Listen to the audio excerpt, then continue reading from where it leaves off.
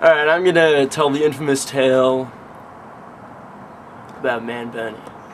Probably the most gay story ever. Alright, so Pipe hasn't heard the story. I have not heard it. It was like freshman year.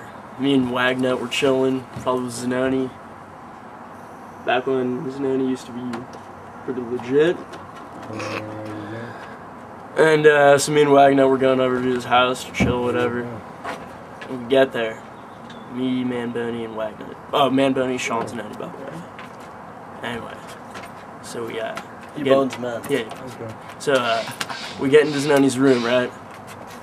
And right when we get in through the door, he immediately runs towards his VCR and ejects a tape from the VCR hell of quickly. Keep going. Have you heard this? I think I know it, where this is going. And he tries to hide the tape from us. Me and Ben were like, "What the fuck is that, dude? What are you doing?" And he was like, "Oh, don't worry about it," like trying to pretend like it was nothing or whatever. And we were like, "Is it porn?" He's like, "Yeah, dude, it's porn." And we're like, "Shut up, Zanoni. If it's porn, then let us see it, dude." And he wouldn't show us it, so Wagnut took him down, and pinned him down, and took the tape from him, and it was Richard Simmons' "Banish Your Belly." I don't like him anymore. You've heard it, huh? Yeah.